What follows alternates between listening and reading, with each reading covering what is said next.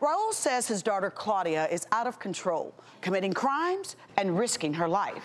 He says she needs a wake-up call before it's too late. Raul says Claudia posts promiscuous photos on social media. She abuses drugs and refuses to stop. Raul says she's even been arrested multiple times, and he suspects she's doing sexual favors for money. Claudia says her dad is controlling and doesn't understand her lifestyle.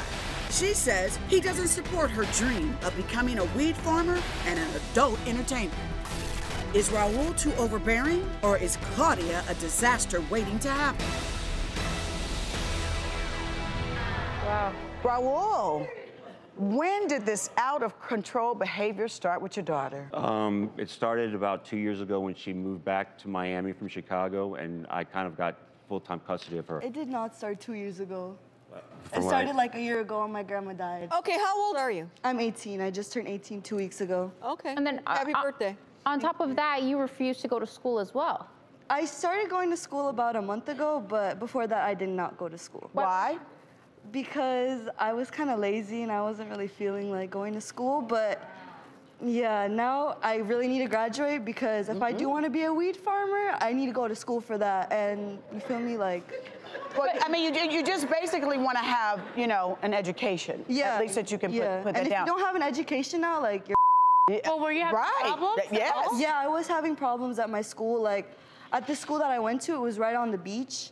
And like, I moved from Chicago, so it was like so new to me, and I just got in the wrong crowd. I started skipping school, smoking in school, like doing bad things in school all Wait, the time. you're not only doing that, you're also posting promiscuous pictures on Yeah, but I don't online. think there's nothing wrong with that. Like, it's my body, it's my Instagram, I could do whatever I want. At the end of the day, I'm 18 now. But you don't think that that'll affect you in your future business or any? No. Not at all?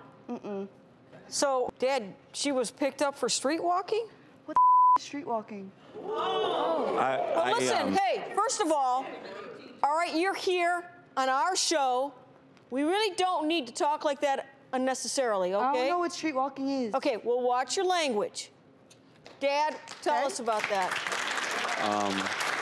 We're going to educate you right now what street walking is, and you're not going to like what I got to say about it. I got a call at about 2:30 in the morning, like on a Wednesday night, and it was the police That's department not street walking. I was Let him finish, please.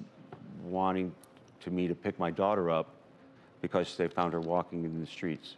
They suspected that based on their conversations with her and what she had in her possession, which was some money that she I didn't have no money on me Would that you night. please let your dad finish? Well, there was a few I'm occasions- preparing you for when you get to court, and we'll get there later. What did the police suggest? What did she have? On that occasion, they suggested that she was involved with that type of behavior. Because she had cash on her?